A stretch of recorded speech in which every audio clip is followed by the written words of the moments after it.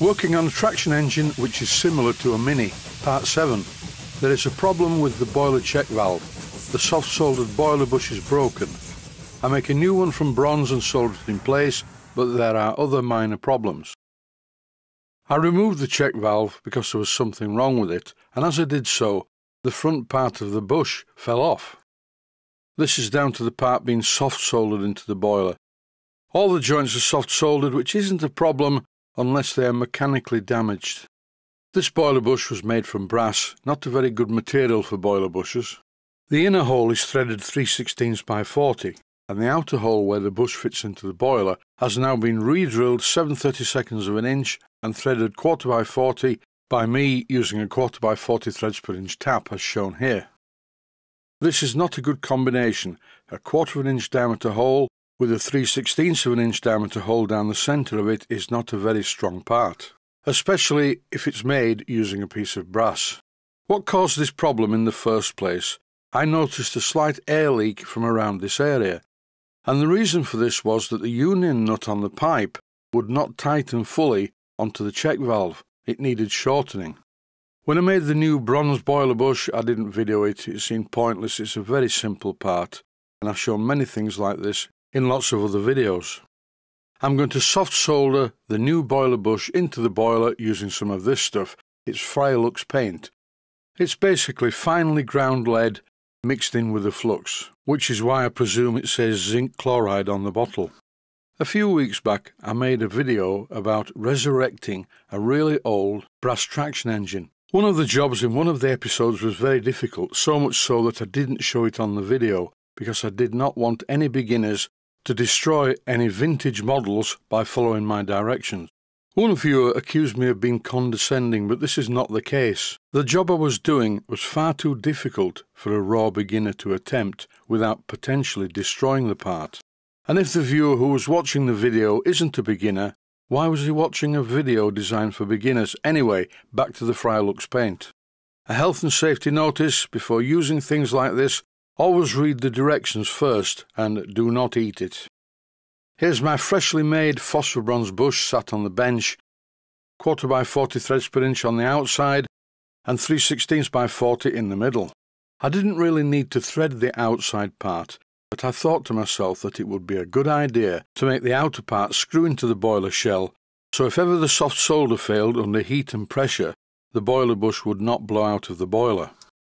Here's a check valve, and by the look of the aluminium washers, I think it is a Stewart check valve. I will in the fullness of time be changing these aluminium washers for copper. For some reason this check valve is not fitted with a ball, so it's a non-check valve. I will fit one in due course. But for the moment I'm using the check valve to screw the boiler bush into the newly threaded hole in the side of the boiler. Once I'd done that, I held the bush in place using a pair of pliers.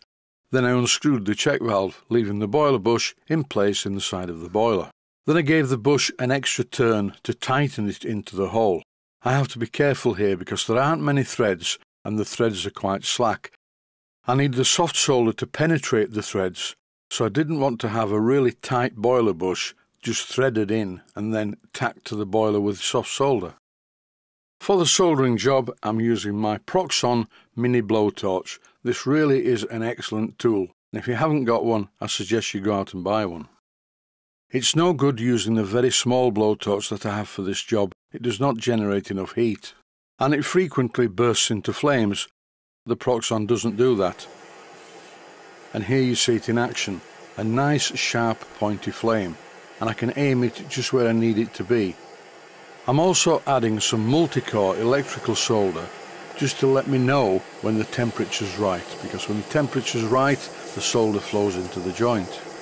I'm cleaning up the newly soldered boiler bush using a paintbrush and some water to remove the excess solder and flux. The trouble is, now the joint looks like this. It's a very good joint and I use plenty of heat, not too much and not too little, but the cleanup is going to be a problem. I'd like to spend a few minutes explaining how to clean up boilers to preserve the patination. I'm using some salt in an aerosol cap with some vinegar applied to it, so it's like a paste, and after I'd cleaned up the part of the boiler where I'd been soldering, I brushed this onto the boiler and left it for a while. The combination of the salt and vinegar actually tarnishes the boiler. I don't want to leave it on for too long. In fact, in this clip for the video, I wiped it off too soon, but I redid the job when the camera wasn't running, and left the mixture in place for a much longer time. Then I wiped away the corrosive mixture using a cloth and washed down the part before the next process. As you can see, the area that I've cleaned is far shinier than the rest of the boiler, so I need to try and balance this out, and a good way of doing this, apart from putting some more salt and vinegar on, is just to use the blowtorch and run it over the boiler, just to make this part of the boiler hot, but not hot enough to melt the solder. I was doing a bit of Googling about boiler pressure test certificates, and after being led down the garden path many times, I did actually find out that if your boiler is under 3 bar per litre, it doesn't need a test certificate. 3 bar is 45.5113 pounds per square inch. This boiler does not hold 1 litre. Looking at it, I think it holds about 300 ml, and that's when it's filled right to the top. I refitted the check valve with a copper washer and some Loctite 542. After having a good look at the way this traction engine is made, I applied some compressed air up to 50 pounds per square inch, and that's where the safety valve was initially set. I've adjusted the safety valve to blow off at around 20 pounds per square inch. That should be safe enough.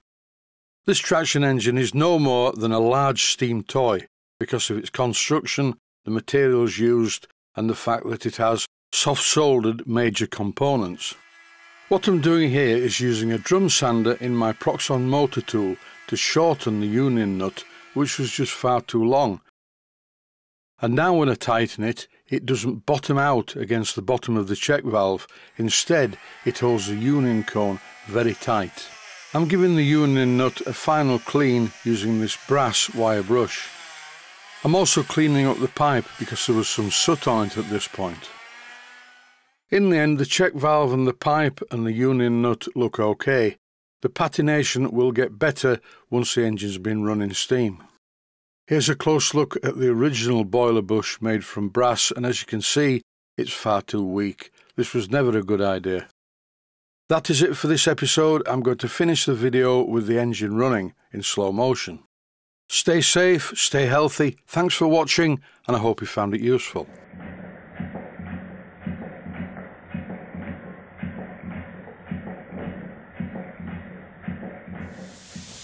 Please take the time to visit my Mainsteam Models website and click on the section of the website that says Video Playlists. And by doing that, you can find other videos that you may like to watch. And by using the playlists, you can actually watch the videos back to back.